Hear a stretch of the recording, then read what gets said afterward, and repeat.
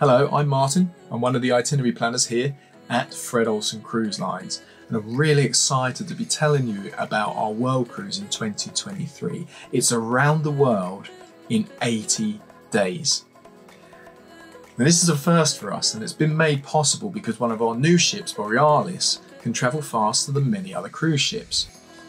And I've planned to follow, where possible, the route that Phileas Fogg took in the famous book, which will celebrate the 150th anniversary in 2023 of when it was first published.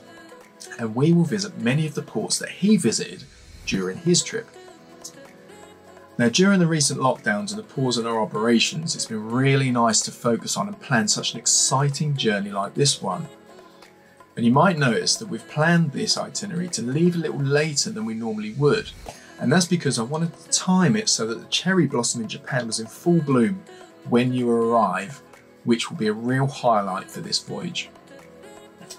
We've also added a trip to Egypt, which coincides with the 100th anniversary of when Howard Carter famously opened Tutankhamun's tomb.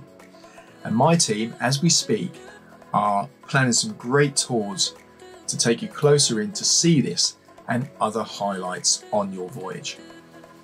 So we pulled together this video to give you a flavour of what you can expect on your cruise.